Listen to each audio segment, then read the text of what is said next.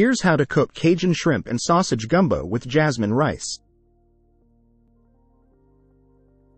Ingredients: 1 lb large shrimp, peeled and deveined, 12 ounces andouille sausage, sliced, 1/2 cup all-purpose flour, 1/2 cup vegetable oil, 1 onion, chopped, 1 green bell pepper, chopped, 2 celery ribs, chopped, 4 cloves garlic, minced, 4 cups chicken or vegetable broth, 1 can, 14.5 ounces, diced tomatoes, 2 bay leaves, 1 teaspoon dried thyme, 1 teaspoon dried oregano, 1/2 teaspoon cayenne pepper, salt and black pepper to taste, cooked jasmine rice for serving, chopped green onions for garnish. Instructions: in a large pot or Dutch oven, heat vegetable oil over medium heat. Gradually whisk in flour to make a roux.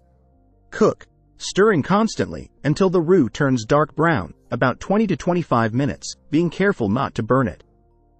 Add chopped onion, bell pepper, celery, and minced garlic to the pot. Cook, stirring occasionally, for about 5 to 7 minutes, or until the vegetables are softened. Stir in sliced andouille sausage and cook for another 5 minutes. Gradually pour in chicken or vegetable broth while stirring to incorporate. Add diced tomatoes, bay leaves, dried thyme, dried oregano, cayenne pepper, salt, and black pepper. Bring the mixture to a boil.